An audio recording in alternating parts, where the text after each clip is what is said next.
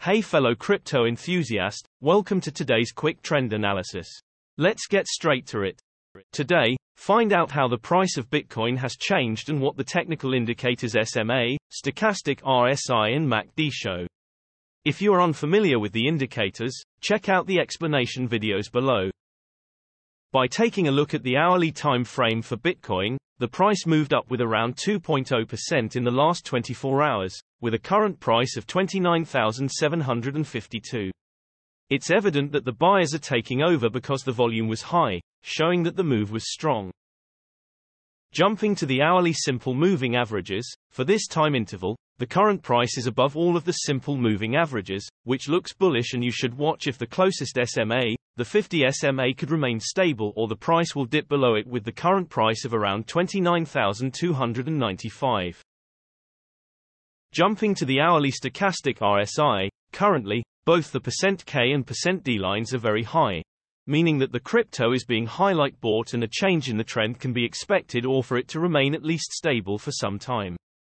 Despite this, the K line has yet to cross the D line, so patience should be exercised until you see if the trend will in fact go down. Looking at the hourly MACD, the MACD line is above the signal line, which shows that the current trend is on the upside. Looking at the MACD histogram, we can see that the momentum is strong at the moment, and we can expect the price to continue growing or maybe at least remaining the same for some time. Moving to the 3-hourly simple moving averages, for this time interval, the current price is above all of the simple moving averages, which looks bullish, and you should watch if the closest SMA, the 20 SMA, could remain stable or the price will dip below it, with the current price of around $29,299. Pointedly, the current price is above the 200 SMA, which is perceived as a strong support. Nevertheless, if there were to be a decisive downward dip, it will signal a possible big move down. Moving to the 3-hourly stochastic RSI, there are no signs of the stochastic RSI being oversold or overbought at this time, but the %K line is over the %D line, which means the current trend is to the upside. Moving to the 3-hourly MACD, the trend is currently going down because the MACD line is below the signal line. But it's expected for the price to remain the same for some time because the MACD histogram shows that the momentum at the moment is shifting upwards.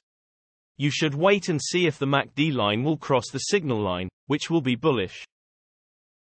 Generally, the bigger time frames have a bigger impact on the price, so please keep that in mind when we show different time frames showing contrasting indicators. Also, the shorter time frames are only representative for the short-term trading. Thanks for watching. New videos are uploaded every few hours analyzing various cryptocurrencies, so be sure to subscribe so you don't miss out. If there is something that you didn't understand, leave us a comment below and we'll get back to you.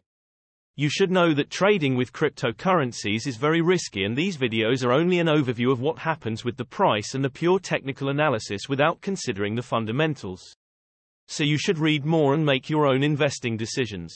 See you next time.